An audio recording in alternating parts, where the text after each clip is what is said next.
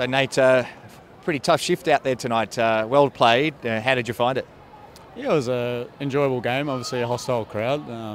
I thought we did well, and obviously we made a couple of minor mistakes and missed out on the win. But they're obviously a top side, top 12 in the world. So no, it was an enjoyable game.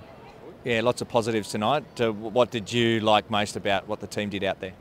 I think obviously we took a 2-0 lead, a 2-goal lead, and I think it's just a testament to the boys. We walked into the change room at full time and we were disappointed not to get the win. I think that's a testament to ourselves, and we can stick it to the best of the teams. And obviously, we want to go to World Cups, and we're going to be versing the best teams anyway. So I think we're building on that. Obviously, a couple of mistakes lead to not getting the full win or the 3 points, if you like it like that. But yeah, it's a positive moving forward. Obviously, we've got a young team as well, so.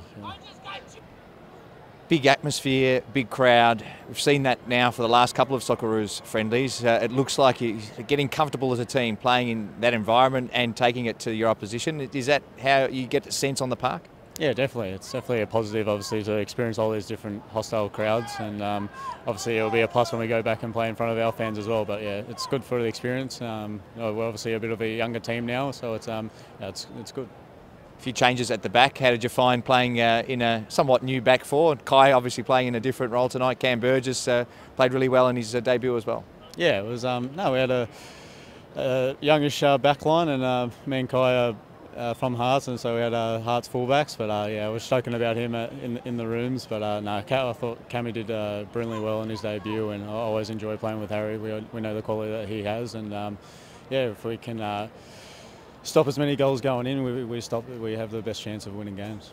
I asked Sammy Silvera about the big screen and whether it was a distraction. He said he kept on looking at himself just before he was about to come on. Did you get distracted by it at all? No, you can't really see it when you're playing, because obviously you can see just the blackness there, but you can't really see the screen if you're not looking at it. It's a bit high, but when I saw Matty kick the ball up into the sky, I had a quick look, but no, I wasn't on the pitch. And what did you enjoy most about this camp? Obviously, you've been here for quite some time, but maybe a look into what might come when Australia qualifies for the World Cup in 2026? Yeah, definitely. It's always enjoyable coming in and seeing the boys, obviously just seeing the Aussie accents and stuff like that. But we have a great group of boys, and obviously the experience, the US of A, and what might come for the next World Cup. We want to be here, and it was a good experience.